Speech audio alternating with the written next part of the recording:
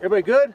Well, if I'm loading here and I have a AD, that's where that bullet goes, right there.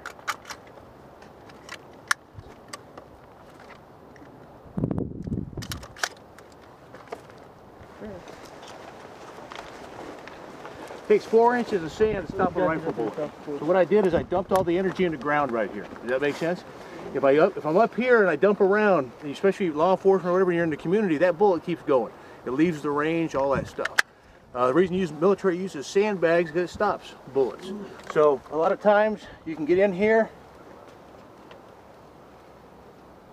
and I can almost dig it out, find that bullet. There it is right there. And it's right at the end of that hole right there with my fingers. It starts, especially wet sand, it just dumps it. So the thing is, if you're up here in your house, it's going to go through a wall, the roof. If you're an entry team, you got people upstairs, it goes. If you're out in the economy or the civilian land, does that make sense? If you're doing this up high, what happens is you dump around, it goes out into the city. You don't control where that bullet goes.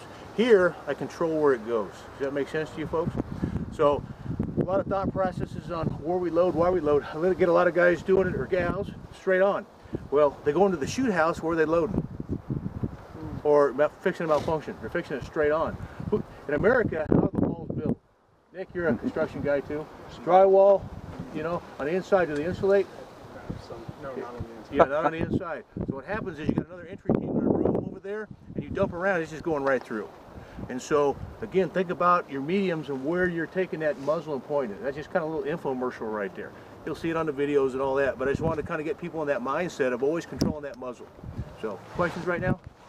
Why do they point it? Why do they come in like that? What's the theory? No SEALs here, right? Former SEALs or anything? Okay. Nah, they're good people. What happened is John Shaw, Mid-South. John Shaw is a shotgunner. He taught him this, and it stuck. And so what happens is, you know, I don't like that because A, I don't have a stock well already. B, then they brought a guy in, I think Dieter. He's a hand combat guy. Great guy, but they directed their CQB tactics now off this versus low ready. Well, we go in to shoot people first, not do hand combat. So there's two different schools of thought out there. So I can take that muzzle, I can muzzle strike you, do some different things with the rifle.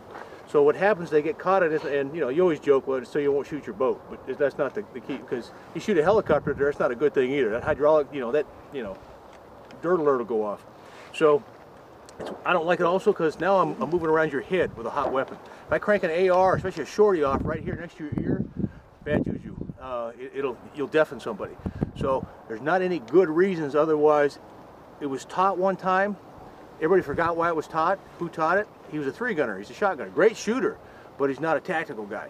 And so they just stuck with it. And then you bring a hand combat guy and you say, well, teach us hand combat. This is the way to hold your weapon. Well, I ain't going in and do hand combat first. I'm going in there to shoot you first. And then I'll do hand combat after that. But I can still do it from a low ready position. Nobody has stepped up and said, you know, let's fix it. And so they just keep doing it. And that's it. They're the only service that does it. Nobody else does. Everybody else I know in special ops, low ready, straight trigger finger, mechanical, you know, safety on. So nothing against them. You're going to have problems. You're going to have accidents. Seen it happen. I've seen guys have ADs and shoot, you know, up through teams upstairs, teams downstairs, all sorts of stuff. Just, you know, bad safety happens. So it's got to dovetail into what we do here, right into a shoot house. You know, vehicle assaults, you know, fire and maneuver, which you guys are doing tomorrow. So again, just, I want you to understand the rationale behind it. I've been doing this for about 30, 35 years now, so I've seen all the cycles of teaching. So some guys teach and say, well, this is new. No, it's not. You know, Israelis were doing that in '75. You know, the Brits were doing that back then.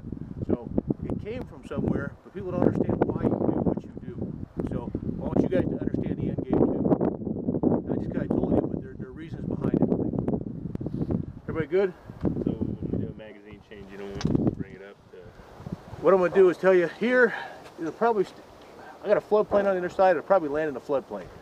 But I mean, I can do it. I can change it. As long as you I'm understand. I'm just so used to bringing it up. I know, and that's the problem, because you build a muscle memory. Does that make sense? Yeah. And it's one of those things. That's exactly what it is. Yeah, well, we call it training scars. And so to undo it, you know, well, let me ask you this. You know, guys who came in this week, did you have any training scars? Oh, yeah. No, not one. And so, yeah. And so it takes 2,000 or 3,000 reps to, you know, to imprint that. And now I'm trying to undo it, and it's yeah. But nobody's going to yell at you, you know, but kind of informed you. Does that make sense? As long as you're good, you understand. When you walk away, you know, it's big boy rules out there. You know, you understand the end game. So I'm happy. Questions? All right, let's go check our targets.